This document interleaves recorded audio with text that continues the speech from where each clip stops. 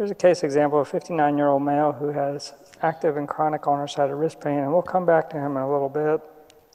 You can see he has a combination of pain generators. He's got positive ulnar variance, he's got distal radial ulnar joint arthrosis. He's fairly stable, but his CT scan also illustrates a significant amount of derangement. So when we look at surgical treatments for DRUJ arthritis, we consider ulnar resection, which is one of the most tried and oldest treatments for arthritis of the DRUJ, and still has a role in my practice. Salve-Kapanji is a DRUJ fusion, which I'll talk about. Arthroplasties, there's non-constrained and constrained arthroplasties, and then also salvage options, which I think is an important take-home point, understanding salvage options for these, because while many patients do pretty well, the small percentage that don't can have a very difficult time.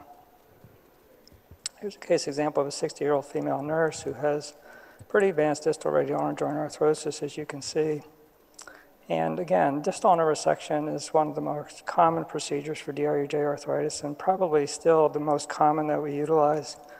The reason being it's technically straightforward, it's a fairly quick recovery, it's less complicated, but and it does in some cases have better revision options than others, but it is, there are some technical aspects that are very important. I try to minimize the amount of bone I resect. I don't take more than 1 centimeter.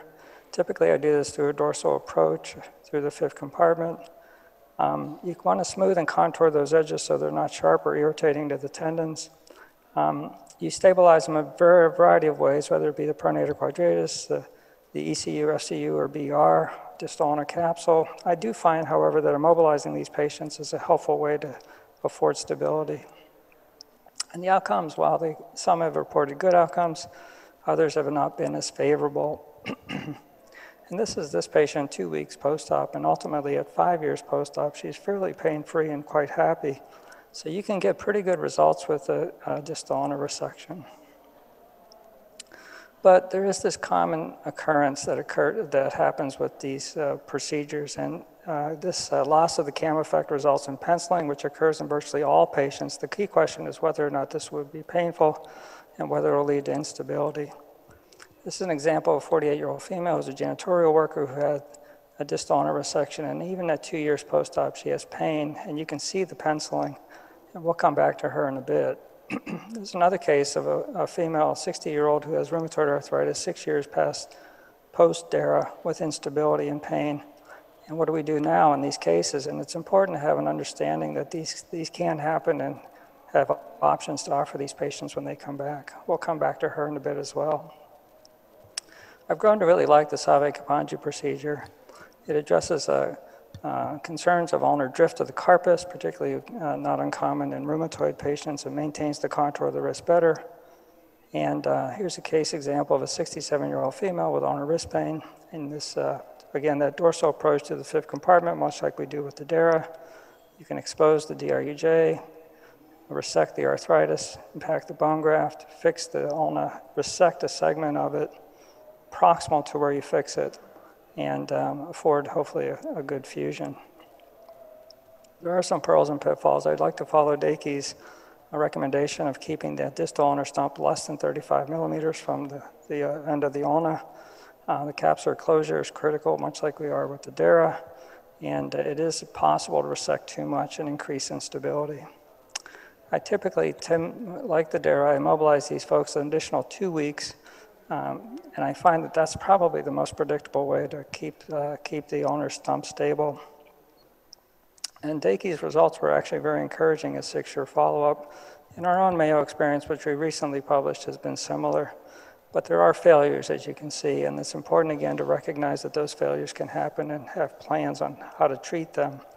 If they are unstable, you can consider interposition or wrap. And then you can see the other salvage options, which include constrained ulnar head, custom ulnar head, one bone forearm, which is the end of the line type options. And here, the patient revisited with radiographs on the right side, and she ultimately was happy enough on the right that we ended up doing the same procedure on her other side.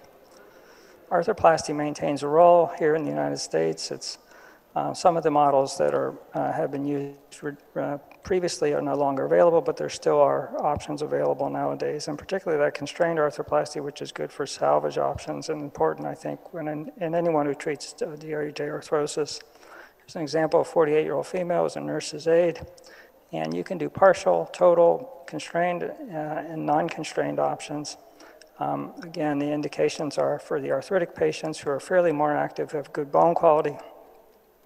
And you can see this patient 1 year post-op with good pronosupination and a fairly stable implant. There are complications, pain and stiffness. An example of a patient who had initially treated with a DARA and ultimately went to a U-head, and she had ongoing pain.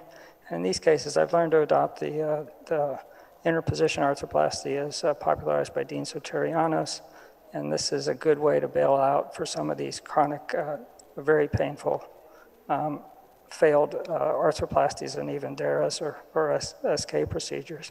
Erosion into the sigmoid notch is often remedied best by something like a total U-head or a aptus procedure, as you can see here. And in loosening, you have to think about things like infection, resection. You have to be prepared for a troubling day if trying to take some of these out. The loose ones aren't so bad, but if they have cement, it can be difficult. Instability is remedied with, again, the BR wrap, which was popularized by Amit Gupta, and Dean Soterianos procedure, which has been helpful in stabilizing some of these. The DRUJ arthroplasty total does the Schecker implant is something that I've learned to depend on in some of these more complicated revision cases. So in terms of treatment of the failed or DARA or SK, I tend to prefer the Soterianos procedure or the aptus procedure. Very loosely, in closing, my anecdotal and loosely scientific decision tree is asking several questions. How active is the patient? If they're less active, then I consider resection. More active, I lean towards SK or arthroplasty. What's the stability of the DRUJ? If it's stable, I tend to favor resection or arthroplasty. If they're unstable, the SK. If the radiographs show ulnar translation of the carpus, I prefer the SK. Poor sigmoid notch morphology, I prefer the SK. Patients with better bone quality, I think of arthroplasty. It's important to inform your patients of all these treatment options are fraught with the risk of reoperation, and you can, together with this information in hand and experience, you can partner with your patients to arrive at the best decision for him or her. In terms of the revision salvage options, I tend to again prefer the constrained DRUJ or the Soterianos procedure, hopefully avoiding that the dreaded one bone forearm. So in terms of our original case, this was the SK that this patient ultimately got and turned out to do pretty well from that. Thank you for your attention.